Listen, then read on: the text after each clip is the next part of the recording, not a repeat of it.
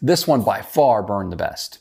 And I used 2 Premier 720 wicks, absolutely perfectly burning candle. It took a couple hours, that first burn, to kind of get the melt pool I was looking for, but by the 4-hour mark, it was perfect, with no smoke, no soot. The wick is self-trimming perfectly with that size. Now granted, proper wicking comes down to the combination of wax, wick, jar, and fragrance. So the 720 might have been perfect in this combination, but doesn't necessarily mean it's going to burn as well in other fragrances, because fragrances are part of the recipe, part of that